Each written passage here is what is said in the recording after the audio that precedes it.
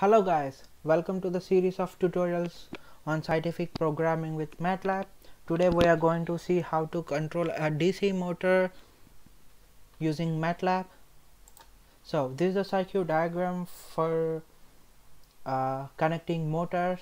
Here I am using Arduino Uno and driver IC of DRV8835 manufactured by Texas Instruments, and the inputs of this motor driver are D10, D9, D8, D7, and D10 is for speed of the motor 1, to control the speed of the motor 1, and D9 is for to control the speed of motor 2, D8 is for to change the direction of the motor 1, D7 is for changing the direction of motor 2.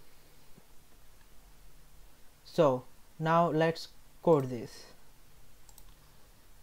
So this is the code to control the DC motors. So here initially I have initialized the Arduino Uno and then configuring the pins. We are configuring the digital pin 10, 9, 8 in output mode, and then here comes our main logic. So while PWM duty cycle, here the most important thing is we can control the speed of DC motor by using the PWM signal duty cycle. If the duty cycle is 1, it means we are going to send the full voltage. If the duty cycle is 0.5, we will send the half of the voltage, and if the duty cycle is 0, it means there is no power or no voltage transferring.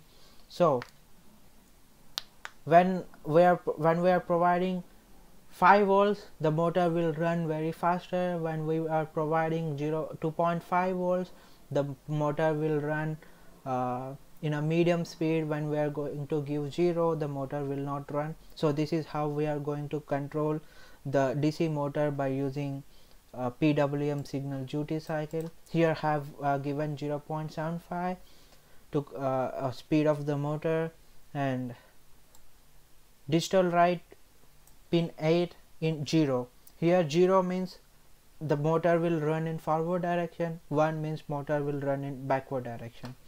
And similarly I have given duty cycle of 0.75 for the motor 2, and the direction 0 means forward direction for the motor 1. Now let's execute this. So guys, let me add one more point. For these tutorials I am going to use Zuma board produced by Pololu Robot and Electronics, and this is a good robot integrated with a lot of sensors and motor, DC motors and so on. So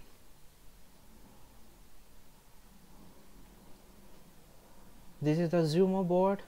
Here we can find 2 motors here on the right and on the left, motor 1 and motor 2, and the Arduino Uno is connected on, is sitting on the top of the Pololo shield. This is the Pololo shield, and this is also equipped with array of sensors, IR sensors. Yeah. Then now go to the program. Now run the program. Whenever you are executing a new program .m file, you need to add to the path.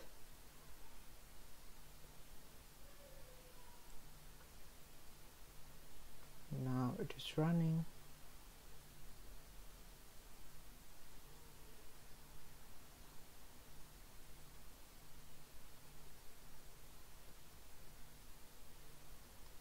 So now we can see the execution part. See, this is how the motor is running in the both directions, in the both motors. Thanks for your attention.